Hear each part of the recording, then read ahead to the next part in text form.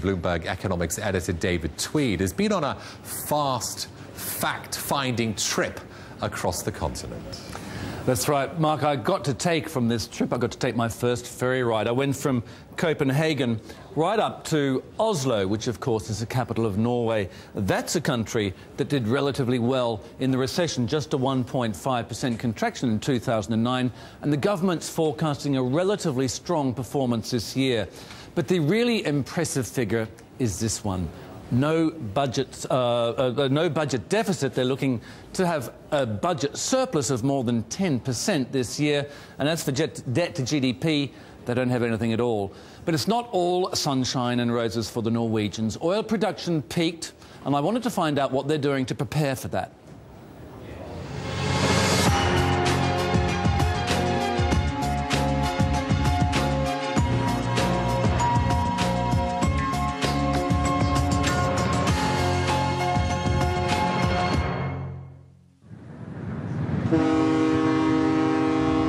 We're just coming into Oslo, the capital of Norway, a country made rich beyond its dreams by its North Sea oil.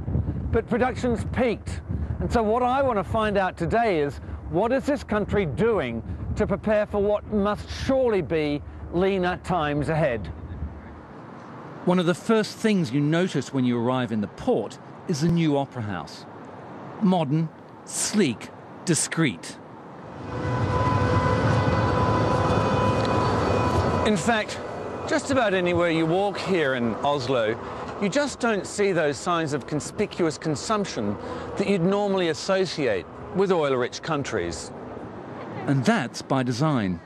15 years ago, Norway started stashing away its oil revenue into what is now the world's second largest sovereign wealth fund. One of its aims was to keep the economy from overheating by investing oil income abroad. Will Norway be able to keep this system going? I found myself on a train in search of an answer in the middle of Norway's summer holiday season. 2 hours south of Oslo, I caught up with an economist and asked him whether his country is prepared for declining oil wealth. I don't think the average Norwegian is very much aware of that fact. We've become accustomed to not facing any liquidity crisis, having all that money that can be used to prop up spending to avoid a recession like neighboring countries. Back on the outskirts of Oslo, I went to see a small business owner. He's concerned the generous welfare system has encouraged some Norwegians to take advantage. A lot more people receive welfare benefits in Norway. We see that both with unemployment benefits, sick leave, and pensions.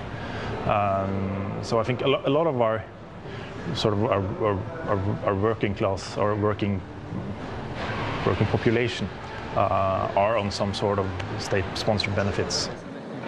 That's the view of the economist and the auto dealer. What about the man on the street?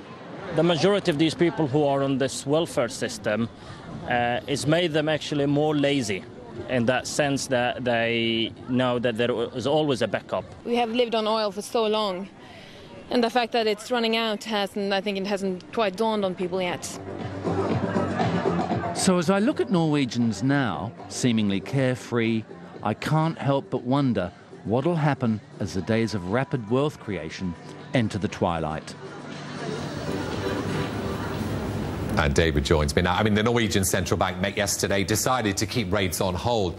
Are they worried about growth? You know, like the Bank of England, they cited concerns about what's going on in the US. So they're concerned about what's happening in the rest of the world, the global economy, because obviously that impacts Norwegian exports, not just the oil exports, but the other industries that they've got, from fishery to any other exports that they're doing. Interesting thing, though, just about the strength of the economy. They started raising rates back in October. They were the first European central bank to actually do it, and they've raised rates 3 times since then. Looks like they'll probably be on hold until the beginning of next year, though. How has the hike in rates affected the currency? You've seen the currency really doing pretty well. It's risen more than 20% against the euro since the beginning of 2009, 10% against the dollar in the same period. And I was actually very interested in asking people about that while I was there, whether this would have an impact on exporters.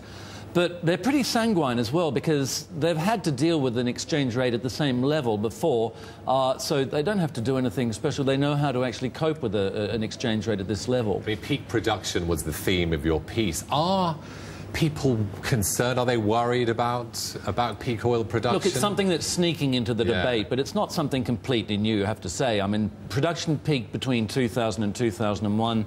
This year, it'll probably decline.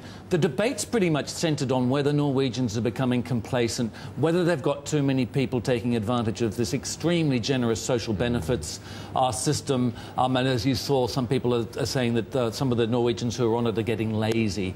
But, you know, long-term labour productivity in Norway, very, very high. A quick promo for Sweden tomorrow. We're going to Sweden. Now, they've got something unusual going on. They've got a property boom. Oh, gosh, there you go. That's a thing of the past. Now,